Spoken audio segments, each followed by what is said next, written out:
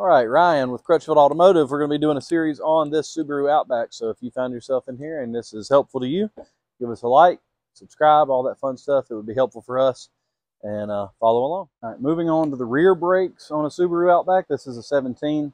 You might not can do these without a scan tool to put it in brake maintenance mode, because these have an electronic plug-in that allows you to go into the scan tool and put it into a maintenance mode on the vehicle itself. So if you don't have that, I think you can still spin these in with a brake tool, a spin-in brake tool, similar to this.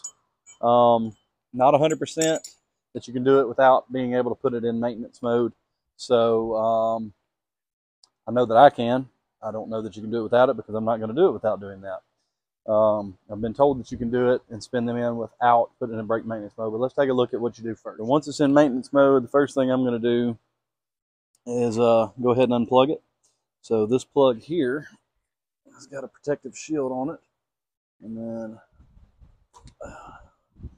press in and it will remove, clean off any residue and dirt behind, and take a pry bar of some kind. I'm going to pop this little spring out. At that point, we're going to move over to getting the caliper off of the bracket. There's little dust caps here and here. You're going to take a hex 7. Looks like this guy. It's going to fit down in there, and then you're going to be able to loosen these out, pull out a pin, and then set your caliper to the side. Once they're loose, you can just kind of push them out. Pull them all the way out, set it to the side. Do that again. On the other, you don't have to remove them all the way, it's just my preference. And then you should be able to,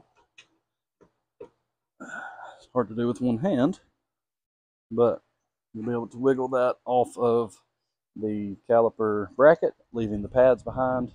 And at that point, we can start to remove the caliper bracket using this 14 and this 14. These are going to be snug. Go ahead and have you a good sized ratchet wrench on hand. A regular wrench is probably not going to get them loose. Once you get that off, you'll be left with just your rotor. Hammer it off, or you can take that M8 by 1.25 and run it into these bolt holes and press it. Once you got the bracket off, your old rotor off, new rotor on. These have, I believe it's a zinc coating that'll come off once it starts to apply the brake pads. Now I can come back on with my bracket. There's no special hardware. Just going to slip the bracket back around, put my 14s back in there. Then I can slide my pads on.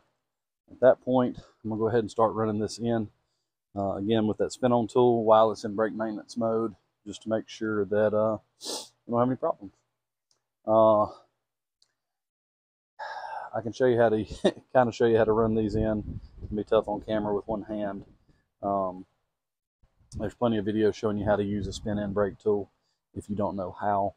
But run this into a sufficient, and then we can go back on the caliper on top of those pads. So once that is spun in, you'll be able to just put your pads in there. You better set this over, plug it back in. Well, easier said than done with one hand again. And then clean these pins up.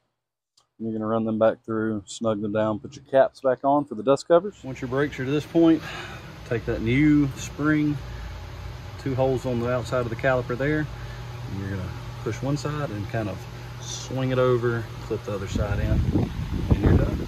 Once they look like that, you finished your rear brakes. Everything looks great. Put your wheel back on, torque it to spec.